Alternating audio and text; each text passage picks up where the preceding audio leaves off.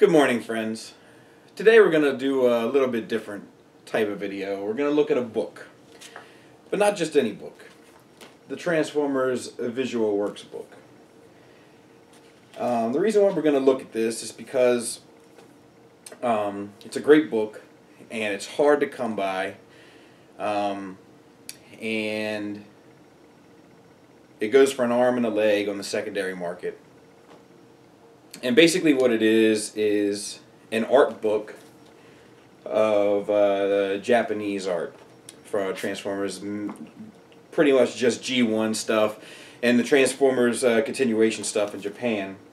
I got this in BotCon 2008, which was a terrible convention. I've been to a convention or two, okay? So I'm not ignorant to convention life, and it is probably the worst convention I've ever been to. Transformer nerds seem to be cut from a very different cloth. Very scared of human interaction, and I don't know if the years of having to be quiet in their mom's basement has taken a toll on them, perhaps.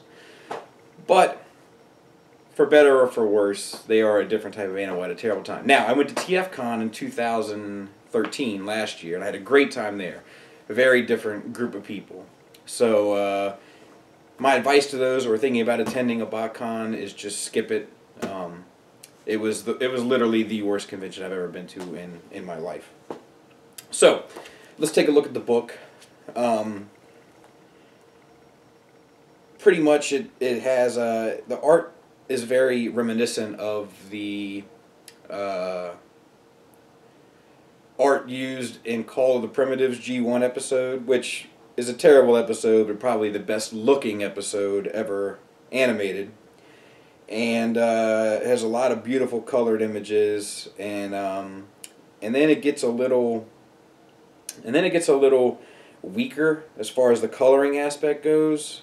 Then there's some black and white stuff.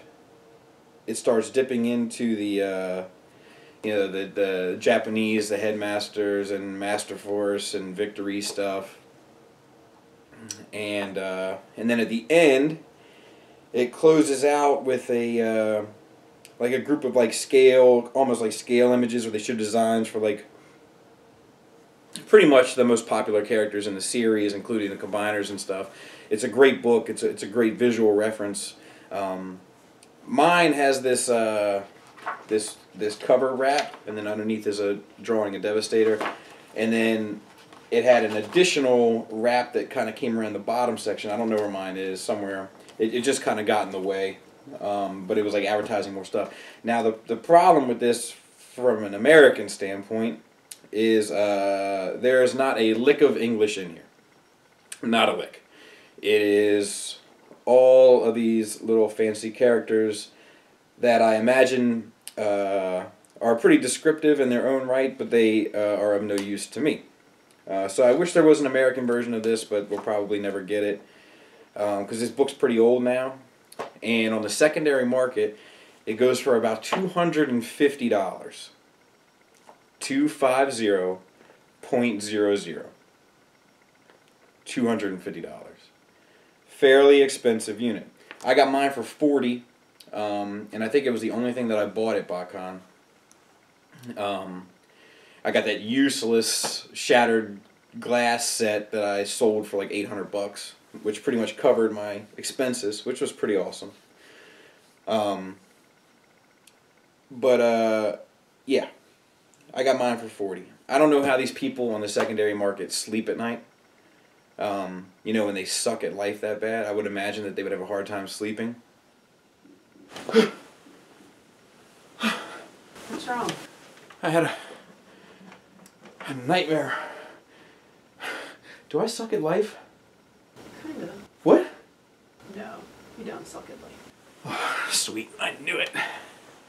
But, you know, whatever gets you through the day. If people are willing to spend the money, I guess you go ahead and do what you gotta do, man. It's a capitalist market. But if you ever come across this at a reasonable price, my advice is to pick it up. If you're a fan of the art, if you're a fan of Transformer art, I chose to do this because not a lot of people have talked about this book on YouTube. I think probably because it's just difficult to come by, but it's a great book. I love it, and I draw a little bit, and I reference this all the time, especially the black and white section, just for layouts of characters and stuff. So anyway, nice book.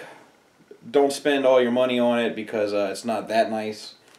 But I would say if you could get it between $50 and $100, maybe it's worth picking up. But even $100 might be a bit much. But it is a great book. $50 is a no-brainer. So yeah.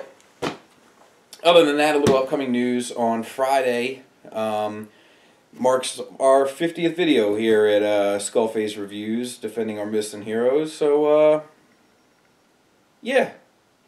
We're gonna have a little special thing on Friday. Not too special, but just a little talk. I'm gonna talk to you. Hopefully, you guys will talk to me, and we'll figure out where we're gonna go from here. Maybe take a look at the, maybe do a collection video and take a look at my island of misfit toys. How does that sound? Sound good? All right. Well, it's the day after St. Patty's, so I'm in rest and relaxation mode. Hope you're doing the same. Hope you fare well, and. Thanks for listening. Thanks for watching. Till next time, take care.